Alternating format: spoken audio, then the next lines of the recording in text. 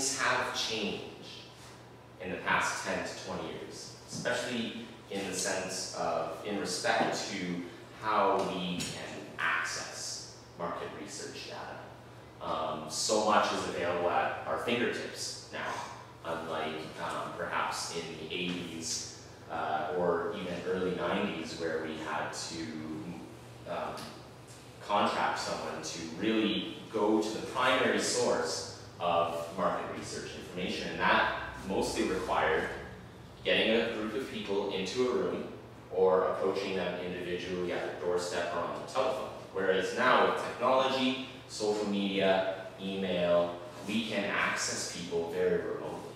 So not only our access to information has changed, but how we store the information.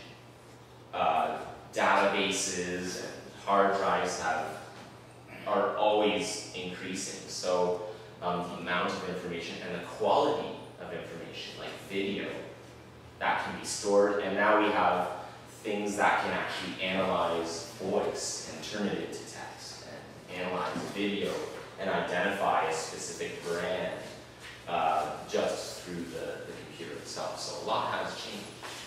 So market research is more than just doing research about customers and products. It's about knowing your competition and perhaps turning them into potential partners. So in the case when I started Preferences, we were looking at our competition. We were like, well, there's not really any research businesses in town, but there were. They were just unlisted. As we were seeking out our competition, we realized, okay, we're offering some services that they aren't. And we found a way to actually complement each other in our businesses moving forward. So you may offer a specific niche skill that your competitor may not be. And there's plenty of opportunity to collaborate on that front. As business owners, we have little time for ourselves. And as much as we love to give ourselves to our community, it's also very important to streamline how you're putting yourself out to the community. So in some cases, you may be able to volunteer or network in places that are much more effective for your purposes. We can very easily access what your industry best practices and challenges are. And that will really feed into, maybe if you're experiencing a particular challenge, maybe you can just Google in how to deal with competitors or something of the sort, right? And that will lead you to a whole bunch of information.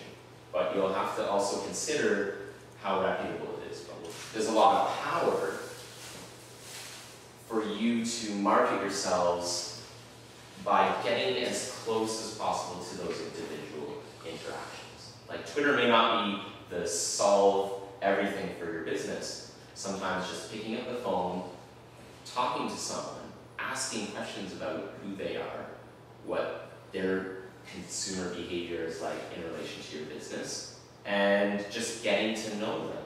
Really, that's one of the primary sources of doing market research. So why is market research important? Well, it's important in so many ways. Really, it feeds into how you communicate.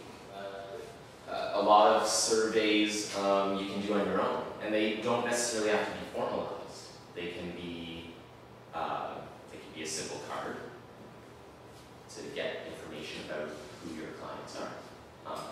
You can search information even through online about who your clients are. It's amazing. There's been situations where I've gone to meetings and I've been able to tell people more about themselves than they know, right? Just by doing a search through a variety of search engines. There's publications or maybe a write-up about you that you may not even know is out there. When's the last time you searched your name on Google and did it, your name, Peterborough? You may be surprised what comes up.